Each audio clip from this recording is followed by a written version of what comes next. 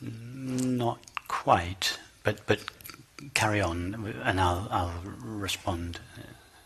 Well, if who we really are is not changed or harmed by any experience, Yes. then we shouldn't be averse to any experience. Okay, yes, yeah. All right. Yes and no.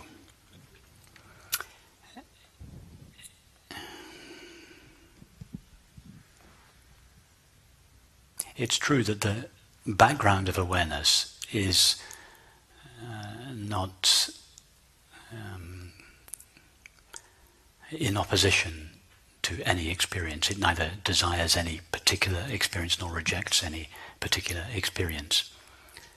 And in other words, it is always in the same inherently peaceful condition.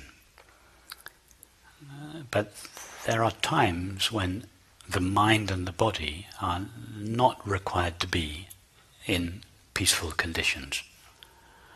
For instance, just to take a rather extreme example, if suddenly a fire were to break out in this room, we would all get out of here as quickly as possible. We wouldn't just wander quietly and peacefully out of the building. So, and there are other times when the mind is, our thoughts are required to be active and rapid. And so there are times when it's necessary to react, sometimes in dramatic ways. But yes, that is always against the backdrop of this inherently peaceful background of awareness. And the more in touch we are with that, the more we feel the peace of the background of awareness filtering through our everyday experience. Let me give you an example that's not actually that far from the experience. The illustration I just gave you was many years ago when I lived in Shropshire. My studio, when I was working as an artist, were in two big old agricultural barns, and the kilns were downstairs. One night the roof above the kilns caught fire and the whole place burnt down, and I woke up in the morning to find the fire just starting. And when it became clear that there was nothing I could do about the fire, I had called the fire brigade and everything. I was sitting on the wall. That by this time the fire had taken hold of the buildings, these huge buildings, and they were ablaze. All the people in the village were coming, the fire engines were coming. It was total chaos. And these beautiful old 17th century barns were being burnt to the ground. And I was sitting with my assistant from Ghana, who had worked with me for many years, on a wall about maybe 30 meters across the yard from my studio. And we were watching it. There was nothing we could do. You couldn't go close. So we were sitting there just watching it in silence. We weren't saying anything. There was nothing else we could do. And I remember at the time feeling it was like a kind of wall of peace behind me.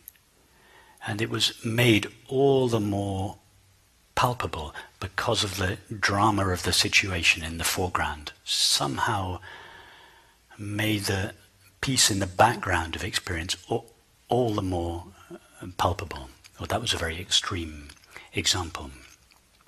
But actually, at any time in your life, however extreme or ordinary the circumstances, if you ever take a moment to check, in other words, if the attention is just taken off the objects for a moment, and that we refer to the background of experience, it's always there. It's always available, that same peace in the background of experience, no matter how difficult or demanding or agitated the circumstances are. So yes, there's that equanimity is the more in touch we are with the background of awareness, the more that equanimity begins to permeate our thoughts, feelings, activities, and relationships during the day. But instinctive reactions are still going to be part of who we are. Absolutely, yes. And not just instinctive reactions, but appropriate reactions to a situation,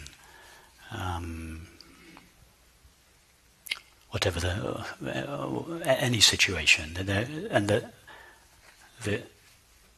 the response may not always be calm, peaceful. There are some situations that require